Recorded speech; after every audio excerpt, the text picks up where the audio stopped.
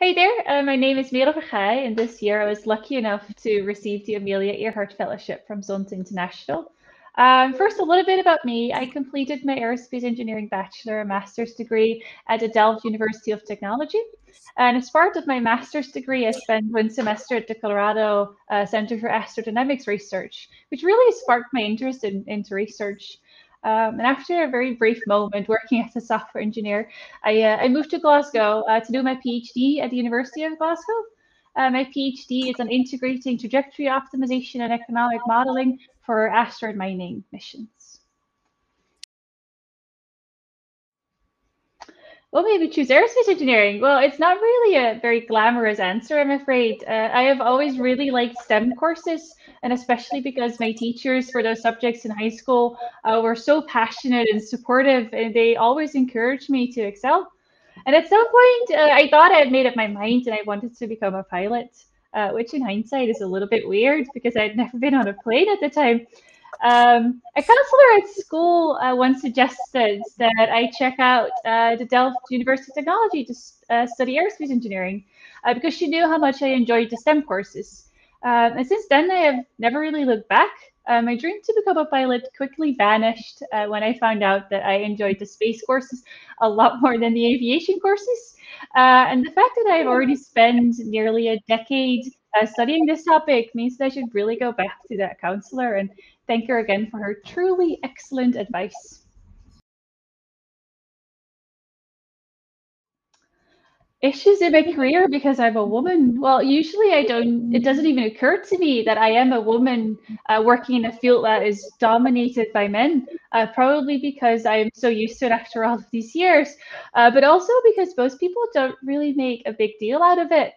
And why would they? I mean, it shouldn't even be worth noting. It's actually mostly people outside aerospace engineering who seem to find it necessary to point out, oh, so you study aerospace engineering as a girl? I'm not sure why.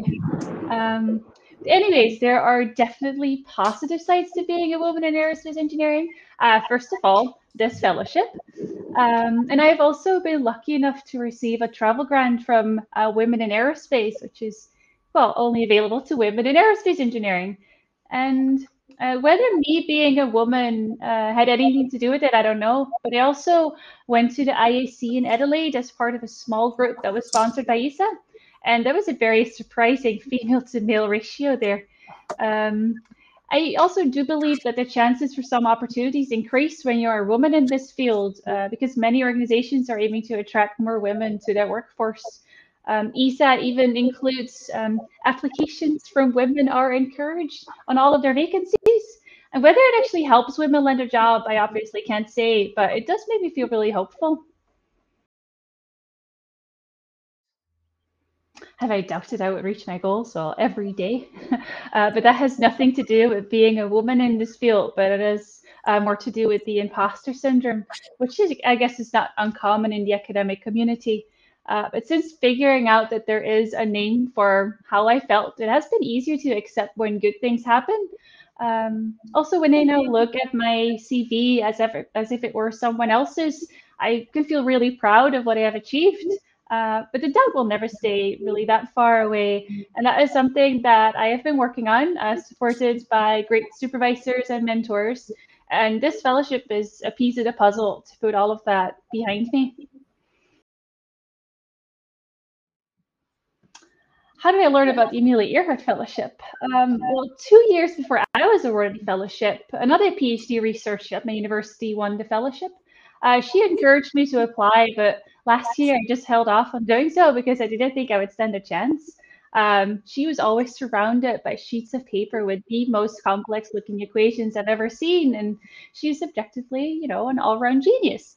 But lucky for me, she's also really persistent and she kept asking again and again until I sent in my application for this year's fellowships. And I'm really glad she did that. What I know about Zonta International, I know that for over 1 century, Zonta has been advocating for gender equality, envisioning a world where no woman lives in fear of violence, without child marriages, and where each and every person has access to education, especially girls and women, because it's so, so important. And Zonta works to realize their vision that every woman is able to achieve their full potential. A lot has changed already in that century, but there are still ways to go. I also know that there are Zonta districts and groups all over the world who are empowering women globally, and I honestly can't wait to be part of such a wonderful group of people. How I will use the fellowship. Well, if you had asked me that question 2 years ago, the answer would have been very different from the current answer. I would have envisioned going to all the conferences I wish to attend. So we wouldn't have to choose which conference I could spend my very limited funding on. My own funding allows for basically just one conference and maybe two if I'm really frugal enough. Also, I would have been able to go on a research visit to a research institute somewhere, such as maybe the Colorado School of Mines, if they would agree on having me, without having to worry about securing funding for such a really expensive undertaking. All of these things would have been, well, contributing immensely to my PhD and the networking activities. But alas, the world has changed a bit. Also, I did receive the fellowship 2 years ago. I received it now. So now I will be using the fellowship first for a much needed upgrade to my home office to create an ergonomic workplace. And in addition, the fellowship will give me a lot more flexibility regarding finishing the PhD after the funded portion of my contract will end. Plans after obtaining PhD. Well, these plans have obviously changed many times over the past few years. A global pandemic and working from home have definitely changed my perspective on what I want to do after the PhD. My research is part of the Emerging Space Technologies group, which means that we're all working on widely varying projects, meaning that it's really just me working on this 4 year long project. And after this relatively long isolated period at home, I'm really longing to be part of a team again, all working towards a common goal, which preferably has a deadline that is less than 4 years in the future. I really aim to obtain a job in industry or at a space agency, after which I think it would be really great to return to the academic community so I can give back what I have received over the course of nearly a decade. And I have seen how useful it is to share hands-on experience and real-life examples in the classroom because it genuinely motivates students. And it would make me really happy if I could give back to the education system and inspire the future generation, especially as a female engineer. What would I tell young girls to encourage them to choose science and technology? Well, explore things that intrigue you and be really curious. If you enjoy looking at the stars at night, pick up a book about astronomy. It will make looking at the stars even more fun. Are you fascinated by the images of erupting volcanoes on the news? Go watch a documentary on lava.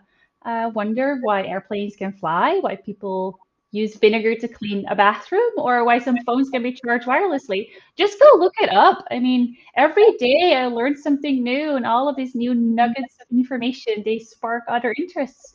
And I can tell you that it is even more fun to study STEM subjects when you know why you're learning all of these things, when you know which applications they are useful for. So now you're no longer just learning how to do maths. You're learning the tools you can use to predict the weather. And you're no longer just learning chemistry. You're learning the tools you can use to create a vaccine. And surely there is something out there that intrigues you. And just go learn. Go learn the tools to find out more. Anything else I'd like to add? Well, I think just my heartfelt thanks to the Zonta International Organization for selecting me for this fellowship because it really, really means a lot.